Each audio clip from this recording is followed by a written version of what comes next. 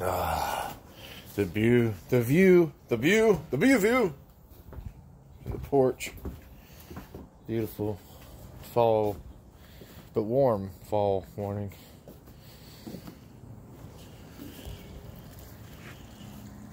I love it.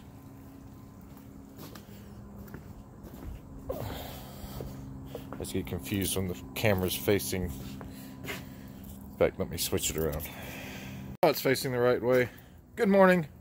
This is the Colonel with Hell Broke Loose. Hell Broke Loose!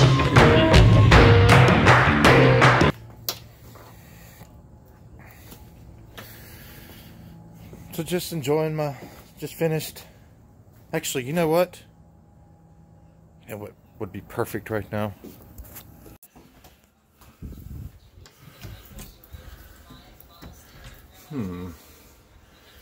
Yes.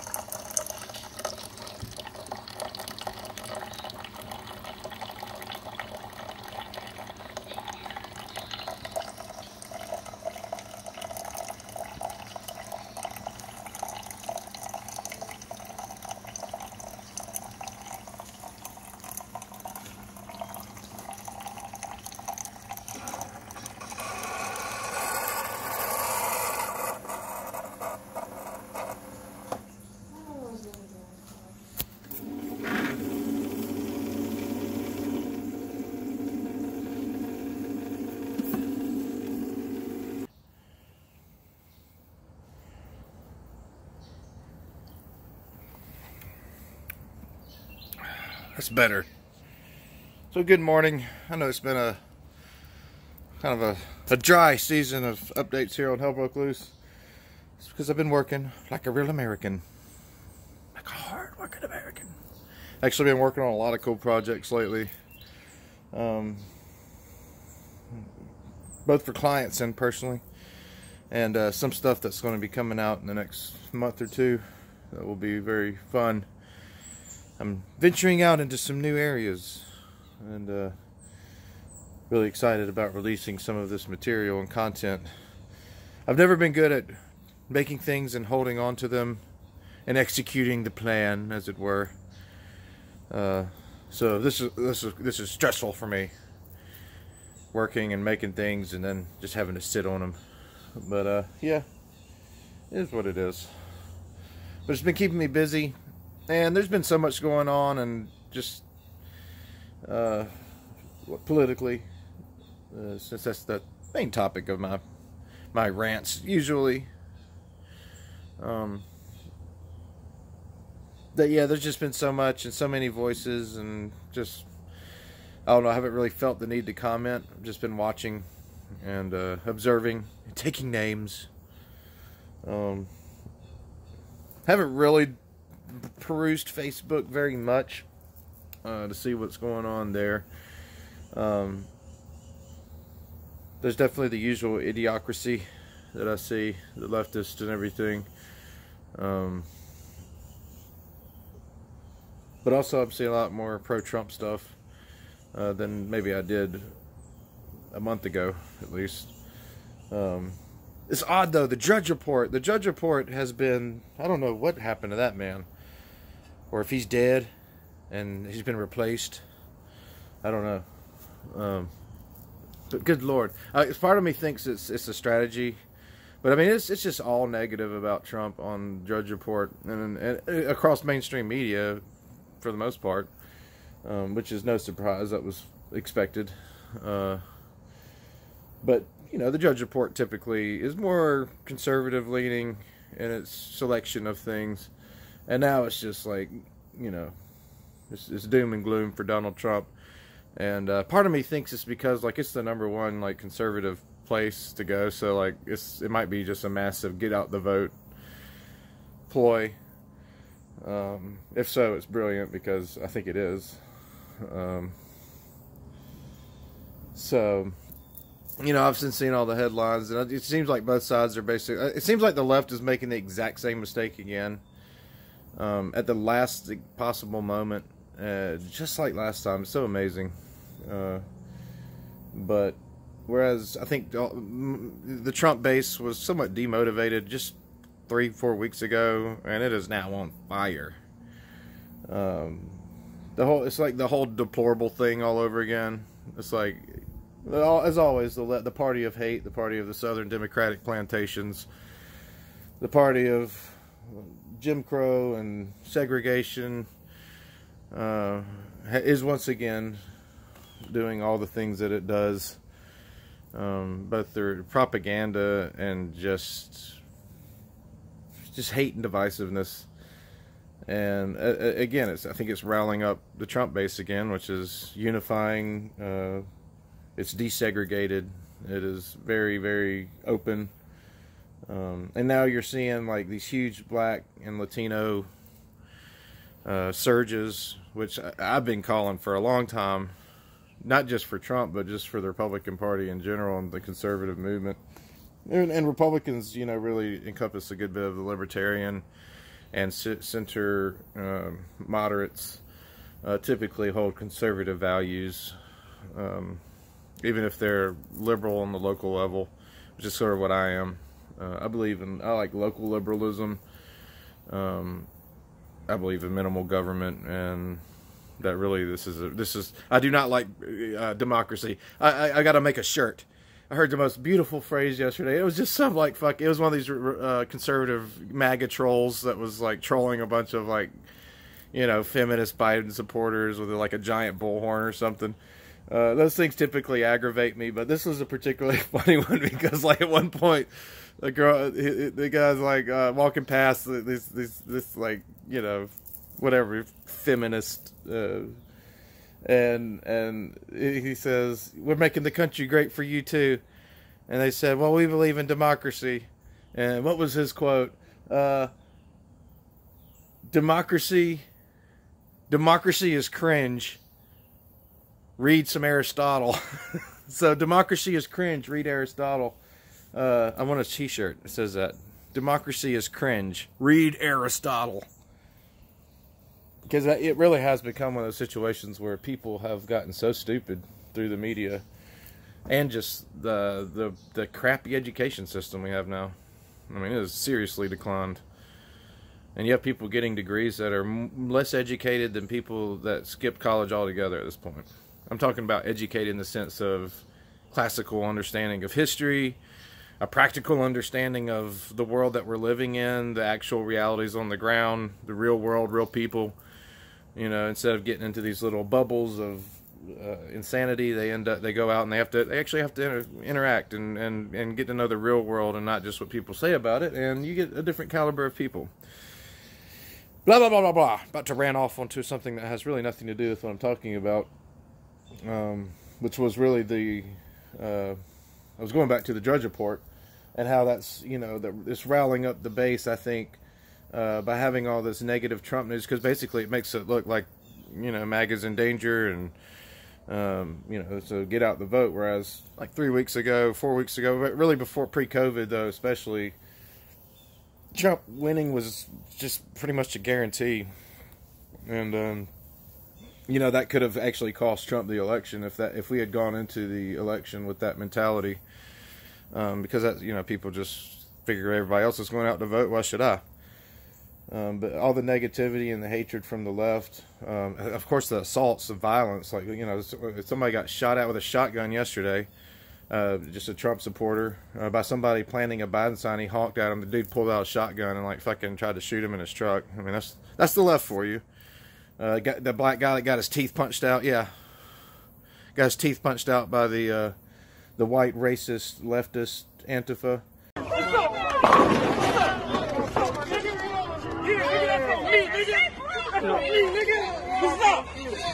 It was just ridiculous. It's just ridiculous and insane. The violence of the left. So my battery's about to die, so I got to move in so I can put this thing down on a charger. Wasn't really planning to make a video yet this morning when I came out. Just kind of decided to go with it. Got the Joe Rogan on. Not sure what interview's on right now. I don't remember that guy.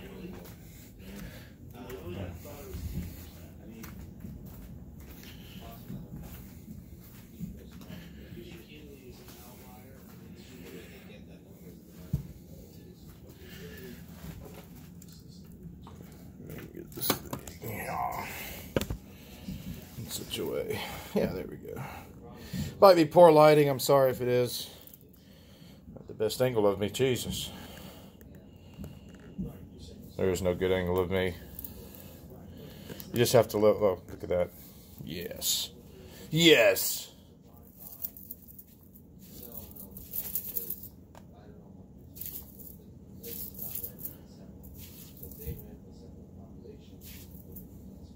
My hair reminds me of my Trump troll doll. I could do that if my hair weren't pulled back in a pony. I actually have really long hair. And I keep it pulled back. And it always fuzzes out. It's okay though. This isn't a beauty contest, and I'm certainly not winning one if it was. Let me stop this Joe Rogan. But yeah, I think the everything that I'm seeing, man, I am super ecstatic about this election. I can't wait to see it. I don't know what's going to happen. Obviously, nobody knows. But I'm telling you, man, it has all the signs that I'm looking for. And it's just getting more and more. It's just falling perfectly into line with 2016. And yeah, I hear all the pundits and, you know, I see all the polls.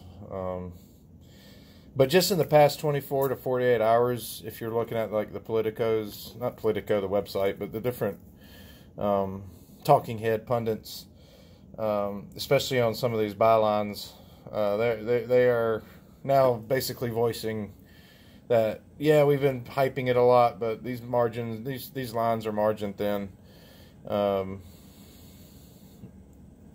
between Trump and Biden, especially in the key battleground states. There is no massive victory. There's no wave in the making, as we can see. It might be a red wave, but I don't see the blue wave. I don't see any. I just see the same viciousness, anger, hatred towards Trump, hatred, you know, prejudgment, prejudice against half the country, largely based on skin color, and these preconceived notions and stereotypes that the left, you know, spews out and is driving, you know, mass numbers of blacks and Hispanics and other immigrant, just populations, demographics in general, Arabs, Indians, like they are driving them to Trump. There's a mass exodus currently occurring from the Democratic Party towards the moderate center. And I think, you know, it's not really that they're moving, it's just that, you know, the left keeps moving further left, and like the voices of it are the, you know, my Facebook friends. And it's just like you look at them and you're like, Jesus, you know, ugh. You know, what have you got to say? Except just whining, complaining, bitching, cursing, and just hate and jealousy, envy, greed, and that, you name it.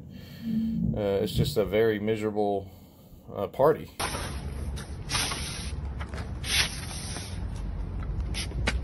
Can you get off my property? Get off my property? Are you destroying my property? Yes, we are. You know that's a felony? That one too. You don't get that one. Get away from Back the out. Get it, Liam. Get it. Touch my hat. Take your ass hat. That's somebody else's hat. Take that hat. Get your hat back, baby. Look at what you just did to my son. Get your hat back, baby. Get your hat back, baby. I just wanted to sit on the We don't give floor. a mom likes Trump. Give me back my hat. Give me back my hat. Give me back my hat. Give me back my hat. Give me back my hat. Give me back my hat. Give me back my hat. telling you right now. You're gonna steal my property? Yep. I'll follow you to your car and get your license plate. And I'm walking. I live in Call town. 911. You want me to call 911? How your baby sounds You like want me to call 911? Taylor, these people right here are taking your hat. They attacked my son. I have it on video. I have it on video. Somebody touched your kid. Back up. I have it on video. I have it on video. I have it on video. I'm telling you to back the Yeah, you want to try me? You want to try me? You want to try me? Whole thing on video. And Joe Biden is just not motivating it. Now, I do think it'll be obviously a historic turnout. I think that's largely due to mail-ins. And, dude, I tell you what, I think based on the numbers we're seeing and the registered mail-in votes, the Democrats, you know, that landslide mail-in number that they were looking for, they are not on track for that right now at all. Knowing the surge of Republican voters and conservative voters that are going to come out and the libertarians, when you look at the breakdowns of these numbers currently as they are, I don't see that in those numbers. I don't see how those numbers, they can get the numbers that they need, that they were counting on in these mail-in ballots. There are crap tons of Trump mail-in ballots coming, I'm telling you right now. But certainly, just based on the registered mail-in ballots. And yeah, a lot of conservatives and Republicans are going to actually go vote in person and sign the affidavit to cancel their mail-in, so a lot of those won't go in.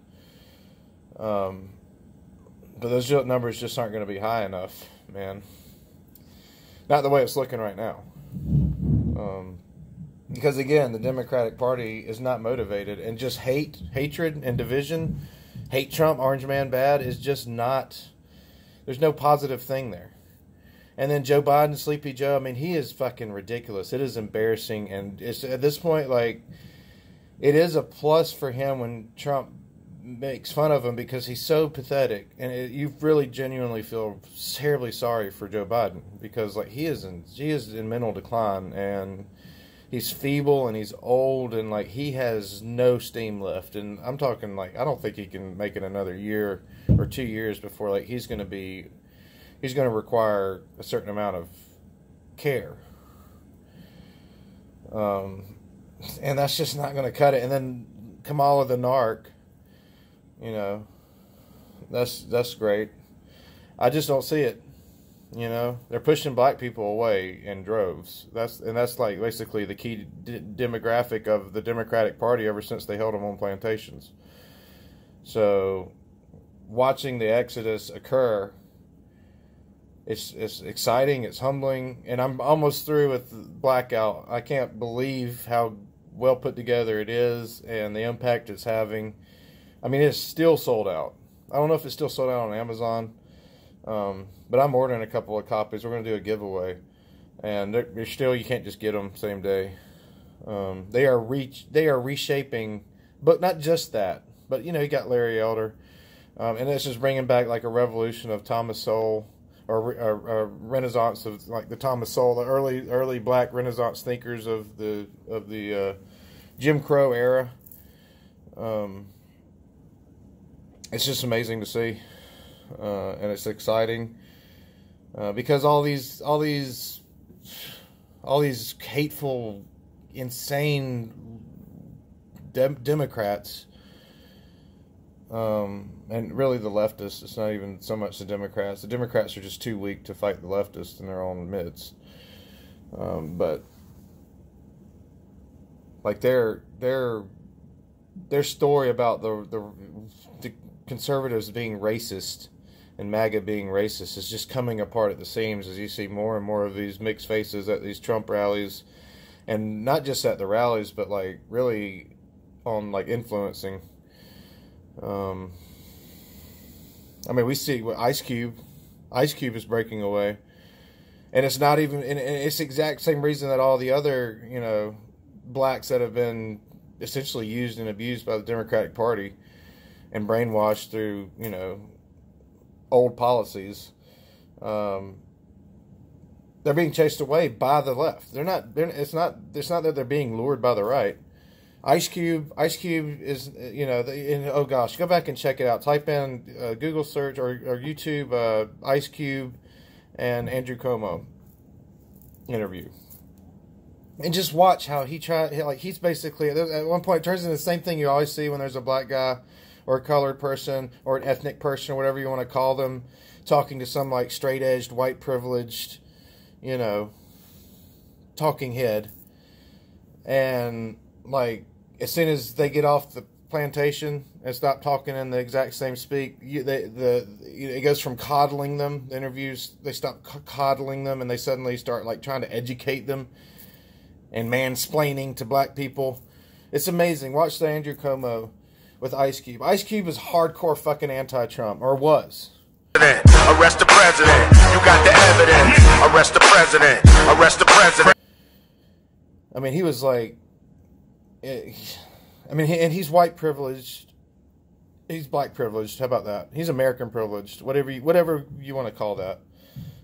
He grew up in a family with 2 parents. He was bused across to a great school. He went to private school. He got a good education. He never had to, you know, and he's become a millionaire times over. And could be really the poster child for the Democrats, right?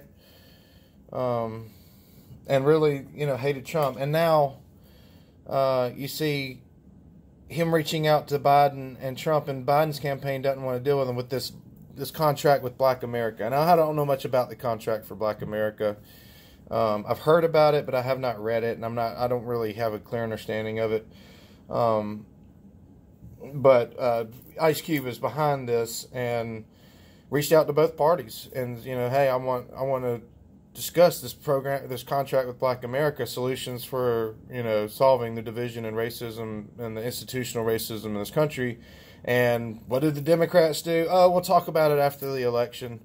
Oh, we don't want to talk about that right now. What does Trump do? Let's talk. It's no shock that Ice Cube got some heat for deciding to work with the Trump administration. He wants to deal with it. I want to understand it. So should you. So here is Ice Cube on Prime Time. Thank you for taking the opportunity, brother. I appreciate it. Thanks for having me. Chris, your lead-ins are a little misleading. How so? Well, the Platinum Plan is not my plan. I came up with the contract with Black America, and I didn't run to go work with any campaign. Both campaigns contacted me. Both campaigns wanted to talk to me about the contract with Black America. One campaign said, we love what you have, but let's really dig into it after the election. And one campaign said, we love what you have. Do you mind talking to us about it? And that's what I did. So I didn't run into nobody. And so that was real misleading to me. Well, I didn't say you ran to anybody. I said that you had taken a pivot. Well, you said I ran over to the Trump team instead of the Biden team. That's just not true.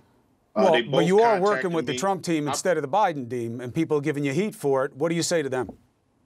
Well, I'm willing to work with both teams, but I'm just working with whoever is willing to work with me. And I'm going to speak to them about our problems specifically. I'm not going there talking about minorities. I'm not going there talking about people of color or diversity or none of that stuff. I'm going there for Black Americans, the ones who are the descendants of slaves. And that's what I'm going to talk to anybody who's in power with that. So if anybody got a problem with that, it seems like a personal problem. Well, here's the problem, and it is very personal, as you know, for a lot of people of color, because they'll say, well, why would you pick Trump when he says there's no such thing as systemic inequality? Say again? I'm not picking nobody. He's the president. Let's talk about it. You know, things with Kim Kardashian and Kanye. You know, and before you know it, another hater is Snoop Dogg. I bet you before you know it, Snoop Dogg will be hanging out in the White House. I mean, it's coming. You know, fuck the red wave and the blue wave. The fucking black wave is coming.